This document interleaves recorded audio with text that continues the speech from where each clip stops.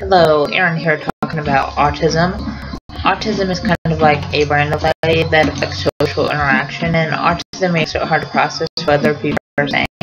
Also, autism makes it hard to process other people hugging and kissing, and autism makes it hard to process other people holding hands. Also, just one let know that autism makes it where people are anxious around large crowds and loud sounds, and autism makes it where people are anxious wearing backpacks.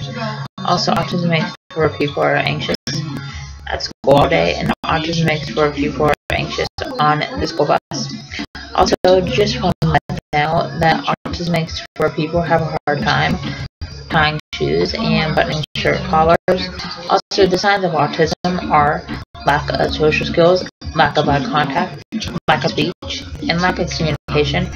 Please subscribe.